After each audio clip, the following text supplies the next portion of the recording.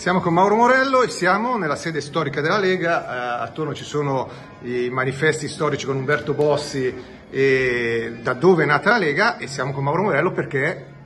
è diventato leghista, no? No, diciamo che abbiamo frequentato per tanto tempo questa sede e qui io credo che un po' sia sotto gli occhi di tanti, siamo riusciti a portare il contributo all'azione amministrativa di due governi Fontana. Oggi la Lega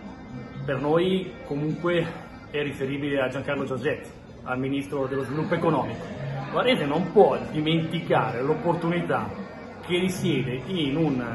avere ed esprimere il governatore della regione economicamente più importante d'Italia e insieme il Ministro dello Sviluppo Economico. Voglio dire, tra l'altro due persone moderate,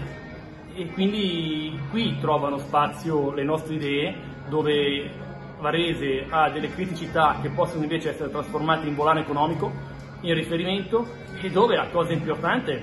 Varese possa vedersi inserita in un tessuto nazionale, regionale, che oggi con l'attuale amministrazione non accade. In realtà anche alcuni progetti cittadini non trovano sviluppo e per la nostra esperienza questo è dato certamente dall'assenza di collegialità. È un'amministrazione dove l'individualismo regna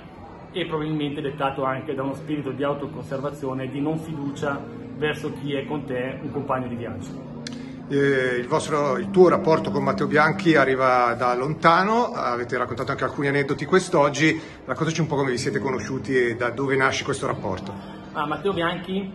io l'ho conosciuto durante l'amministrazione Fontana e lui era coordinatore provinciale della Lega, persona veramente capace di gestire il tavolo al fine di raggiungere gli obiettivi.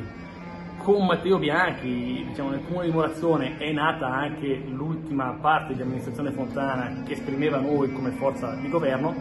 Ricordo che noi abbiamo corso 2 volte indipendenti dalla destra e dalla sinistra, ma come forza di centro, e alla fine, grazie anche alla mediazione di Matteo, alla convergenza di valori, siamo riusciti a dare un contributo all'amministrazione. In realtà l'aneddoto è più grande perché a Morazzone c'è un centro sportivo importante di calcio. Lui era sindaco di Morazzone e mentre lui era sindaco questo centro sportivo ha avuto uno sviluppo pazzesco, credo che sia sotto gli occhi di tutti, e mentre lui era sindaco e il centro sportivo aveva uno sviluppo pazzesco, mio figlio giocava a pallone nel Morazzone e quindi ci siamo conosciuti in realtà prima lì quasi che nella parte di attività amministrativa e politica, e ci siamo sempre trovati bene, parlando di calcio, in amicizia e parlando di future prospettive del nostro territorio, poi con ciascuno la sua competenza.